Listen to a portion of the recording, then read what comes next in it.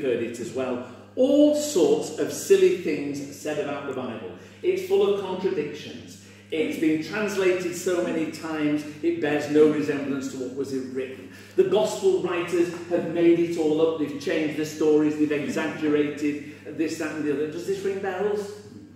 Does this ring bells? It's what you hear, and worse. Because at the end of the day, people want to put the Bible down, pull it apart, because they don't want to listen to it. Because when you listen to it, it's a bit powerful. Because it's got the Holy Spirit behind it. And the actions of God over 4,000+ years. I say 4,000+ years because I tend to do my thinking from my namesake, Abram, who was 2000 BC. Before that, it's sort of prehistory in my book. What I want to focus on, because it's running in my mind and it's growing.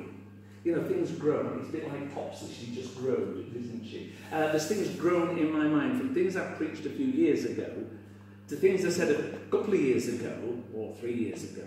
And they're still growing, which is good. It's good and healthy for me. For you, it means you're going to have to have a bit more to say. That's me pulling your leg. Where I want to start from is Jesus, the perfect strategist. And you'll see where I'm going as I go along. Jesus, the perfect strategist. When he spent time in the wilderness, he got a plan. And there's only one plan, and there is only one plan. It's the plan that was laid down from the start to before the creation of the world, because God foreknew. Read Ephesians 1, you were chosen from before the creation. So it all goes back. There was a plan all along. But in the wilderness, he looks at that and thinks about it and prays about it. He's meditating, I'm pretty sure, on the book of Isaiah. And he comes on the scene in Mark, because he brings you quickly, which is where the public perception and reception of Jesus starts, actually, at the baptism of John the Baptist. All the rest, the birth stories, are prequels that are put in, importantly, told by Mary and Joseph to help us understand a little bit more. Nobody at the time of Jesus knew that account. If I use the word story, read account, because I don't like the word story and I try not to use it. He comes preaching the kingdom and repentance. He is the Messiah. And he's got to tread the path. John the Baptist has prepared it for the one who is the coming one. But Jesus then sets out a very careful process of handling why he's coming. He knows where he's headed. He knows he's going to the cross. He knows who he is. It's there he wrestles with it in the wilderness. If you are the Son of God. At his baptism he hears it. You're my son. He knows he's the Son of God. He knows he's the eternal Word become flesh. I think he probably knows that. I think. But it's a very careful, measured presentation and revelation of what it's all about. For a few reasons. Firstly, the political expectation was for the Messiah to lead, raise up a Jewish army, a great big revolt, kick the Romans out and establish a powerful kingdom and conquer the kingdoms of the world. If you think about it in the wilderness, all this I will give you, clear off Satan. That's not the way. My kingdom is different. So in the first part of his ministry, Jesus focuses on demonstrating the presence of the kingdom, the power of the kingdom, the authority of the kingdom, who he is, very, very gently, because he doesn't want to rub things up too quickly. He doesn't want people to understand him as the Messiah, because otherwise they're going to push him. If you remember in Luke, there was an attempt to make him king. They got the wrong end, and he buzzes off. He gets on the number 10 bus and goes down the road. He doesn't want it. Clears off. It certainly doesn't want him grabbing hold too much about him being the Son of God or God become man. And I mean, that ruptures out when he heals the paralysed man and forgives sins. Only God can forgive sins. Say the boy's at the back of the room, naughty boy. And he demonstrates who he is. But he's always keeping it little back, and he's keeping it carefully under wraps because he doesn't want things to erupt too soon. His hour has to come. And if you think about it in the Gospels, there's a thing about his hour had not yet come. I think that's John. His hour had not yet come. And that's very, very important. He's heading towards it, but he's measured and careful all the way. And that's why he teaches in parables, so that people can see and hear and all the rest of it, but not really understand. But the teaching is there on the nature of the kingdom. And he grows that on to show that the nature of his kingdom is not a kingdom of power and authority and lordship, but a kingdom of service, sacrifice and giving. Completely opposite. But he's careful, he spends a lot of time doing this. Of course his disciples are 3 sheets to the wind. They don't understand hardly a word of what he's saying, but they like the guy and he gives them a picnic now and again, so they go with him. And there's something special about him, there's something attractive. He's called them and they feel something very, very good about him. So they keep there. They go with him and they're there. But I don't think they're really understanding, and that comes out, and that's important as well. Their lack of understanding and a comprehension comes out through the Gospels. You might want to hold that in something I say later. Then part way through, well through, he says, who do people say I am? Oh, you're John the Baptist, prophet, this, that and the other. And what about you? Who do you say? You're the Messiah. Oh, they've got there. Yeah, I'm the Messiah, but I've got a little bit of a news for you. I'm going to be the suffering servant as well. I'm going to go down to Jerusalem. I'm going to be rejected. I'm going to suffer. I'm going to die. I'm going to rise again. And oh my goodness, the hands are over their ears, they just can't cope with it. And he tells them 3 times, but they cannot cope with it. Goes nowhere. But Jesus has a plan, and he sticks to it. And whether they understand it or not, he has a timetable and an agenda. And he pursues it, gently and carefully, all the way. And then, 5 days before the cross, he arrives in Jerusalem and he allows the messianic acclamation of Palm Sunday. Blessed is he who comes in the name of the Lord. Quoting what are clearly messianic psalms. He allows that. The Pharisees pick it up. Tell them to shut up. If I shut them up, the stones will cry out.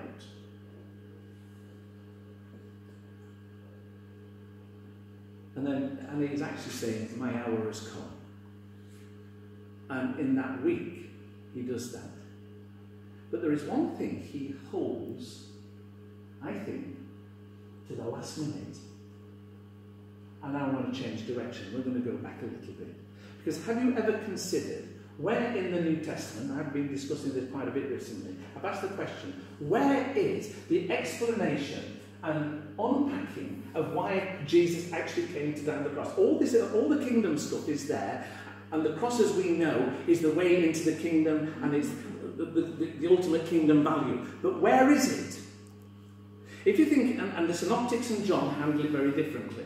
Because in the Synoptics, there's virtually nothing whatsoever. There's Matthew and Mark, both quote Jesus as saying, when he's been talking about the servanthood of the kingdom, the Son of Man came not to be served, but to serve and to give his life as a ransom for many.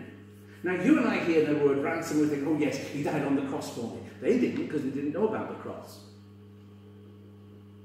And then when you go into John, right on at the beginning, you've got, behold, from John the Baptist, the Lamb of God who takes away the sin of the world.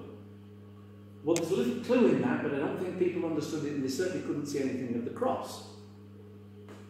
And then in John 3, when he's talking to Nicodemus, there's a couple of interesting things there. As Moses lifted up the serpent in the wilderness, so the Son of Man must be lifted up. God so loved the world that he gave his only Son. We know it. And when we hear that, we think of the cross. But actually, when Jesus says God so loved the world that he gave his only Son, it's not just giving him to the cross. It's the whole act of giving Jesus. And when he talks of Moses lifting up the serpent and the Son of Man being lifted up, we see the cross, but nobody else did at the time. We rightly and understandably can, but it was not clear that he's talking about the cross. When he talks about himself as the Good Shepherd in John 10, he says interesting things there.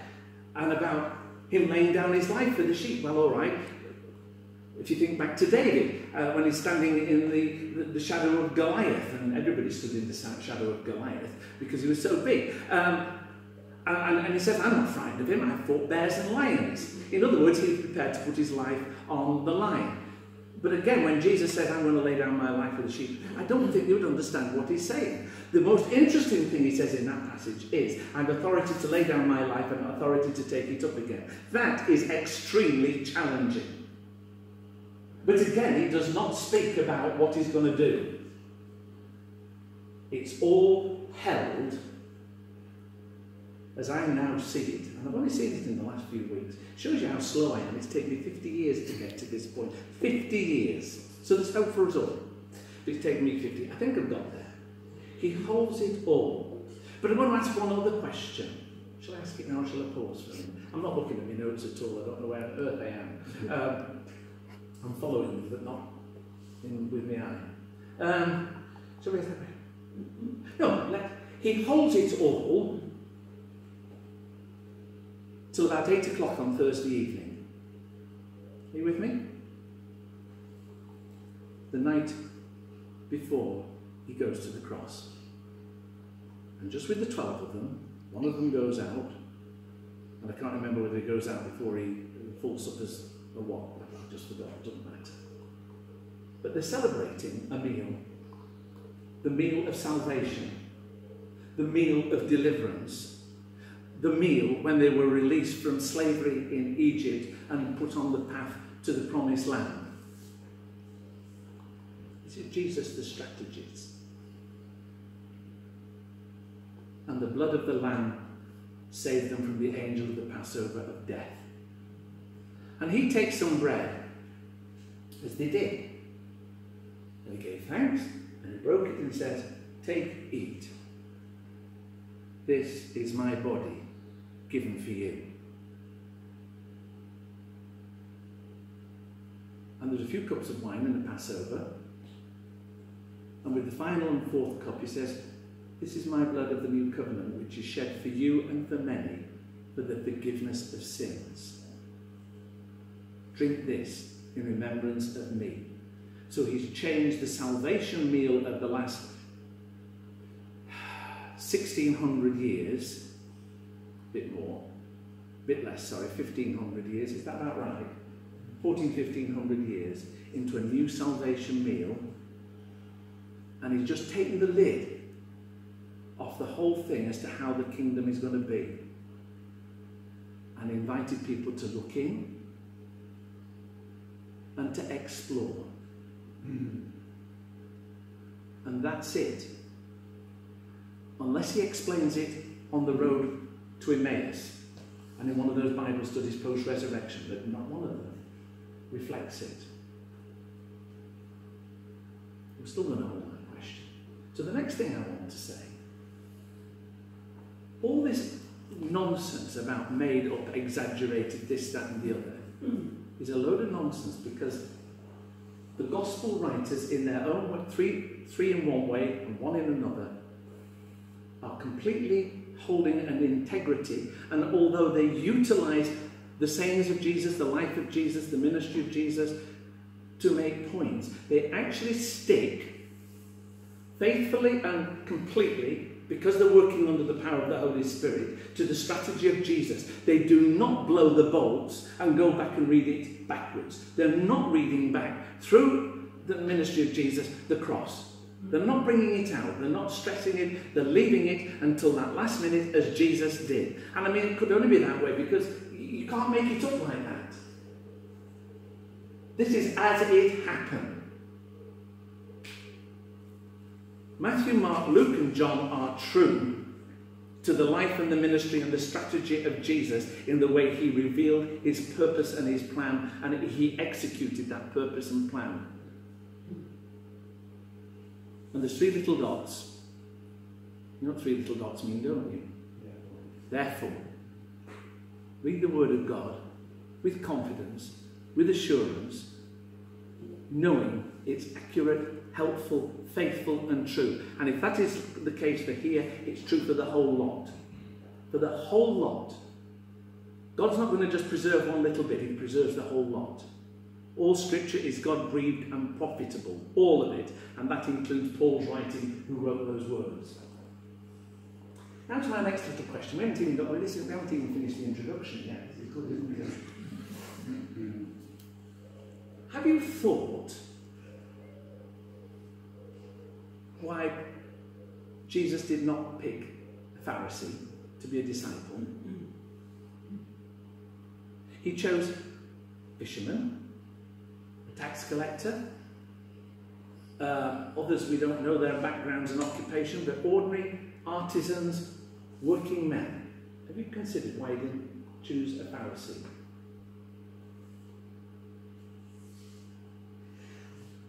I hadn't until recently, but I think the answer comes out simply when you look at... I mean, we've got Nicodemus. Nicodemus has a lovely conversation, and Nicodemus is there after the cross. So he's taking it seriously. But he's not invited in. If there'd been a Pharisee in, there'd have been ructions, because there were enough ructions without a Pharisee, with the Pharisees. It would have been absolute dynamite. Jesus, again, the strategist, knew what to do and what not to do. But he's got a plan. Hasn't he always got a plan? Only one plan, but he's got a plan. Because while he's treading around Jerusalem and Judea and Bethsaida and all these places, Capernaum, and doing signs and wonders and this, that and the other, and teaching people, there's a guy doing his O-levels and A-levels. And he's doing his university course. And he does it in theology, Greek philosophy, Greek poetry, and a few other things. And he's a very, very, very, very clever man. And his name is? Paul. No, Saul. Let's have it as Saul. Jesus knew about Saul, I think, over the horizon. And when the Christian church is nicely getting going and getting cosy and spreading and things are bursting out and persecution is starting, who's there? The young man Saul. And he's hearing, and he hears Acts chapter 7 as we know it, Stephen's defence. And the next thing is, on Saul's door, as he's going off to Damascus to round up a few more, I've got a plan for you. I've had enough of you persecuting my people. Who are you? Who are you? I'm Jesus and you're persecuted. Go and tell people. Go. And he chose that man. And without that man, we wouldn't have Romans, would we? And what is Romans?